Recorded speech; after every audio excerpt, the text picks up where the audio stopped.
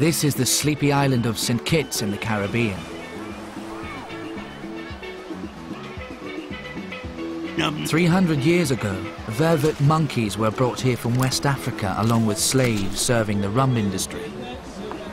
Yum, yum, yum, Escaped yum, yum, monkeys yum, yum, acquired yum, a yum, taste yum, for yum, yum, yum, alcohol by eating fermented sugarcane left in the fields. Today, they satisfy their thirst by raiding local bars. They have learned to be sneaky.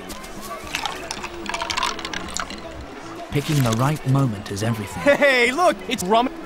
My rum now, moron! Give me that! Hey! What just happened? My rum. You did it! For years, the monkeys have been studied for insights into our own drinking habits. For science.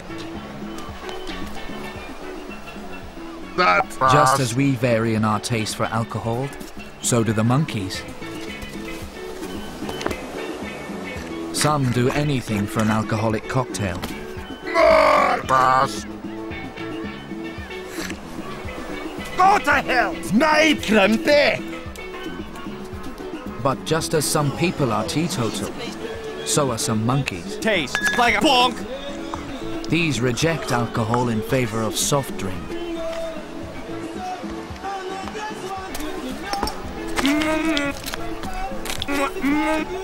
Significantly, the percentage of teetotal monkeys matches the non-drinkers in the human population.